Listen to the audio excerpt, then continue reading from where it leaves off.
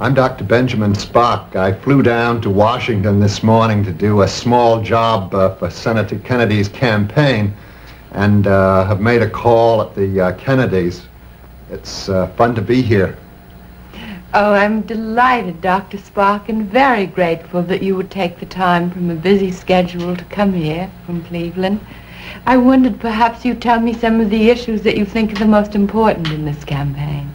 The one that has me most steamed up is federal aid to education, because I think in the present state of our country, both in terms of its ability to pay for things and its need for educated people, that this is one of the jobs that we ought to get started on.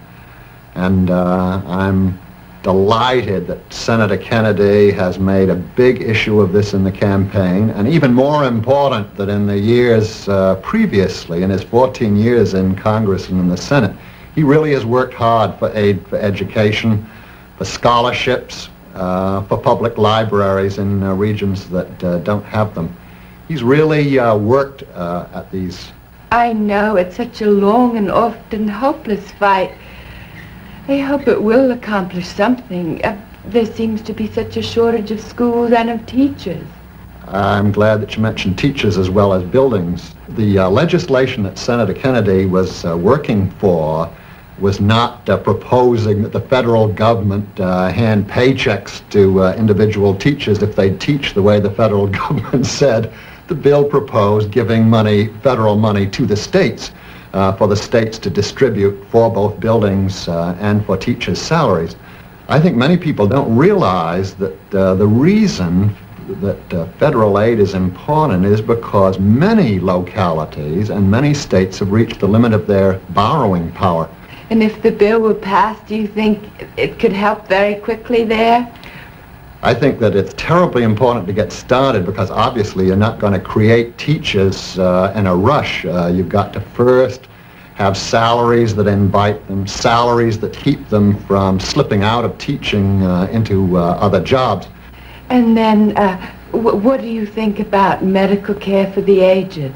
This, of course, involves an age group that's at the very opposite end of my own competence, but I do know enough to know that a majority of retired people really need help in taking care of their medical bills. That a majority don't have the funds to do it themselves.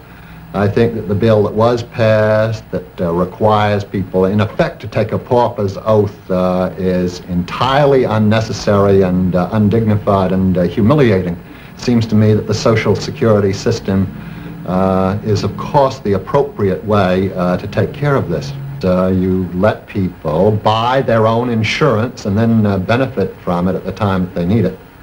And so often in letters from women that I've gotten who seem to be the most concerned in that subject, they say that they often have to sacrifice their children's education because they're overcome with bills to take care of aging parents. It seems such an impossible and tragic choice to have to make.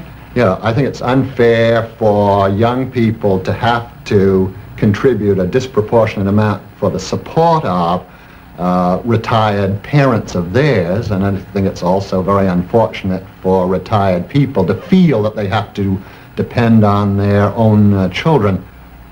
Oh, well, I've learned so much listening to you today. I can't tell you how I've enjoyed it. It's been fun to come down here, Mrs. Kennedy, and thank you for inviting me. Thank you so much. Help elect John F. Kennedy for president.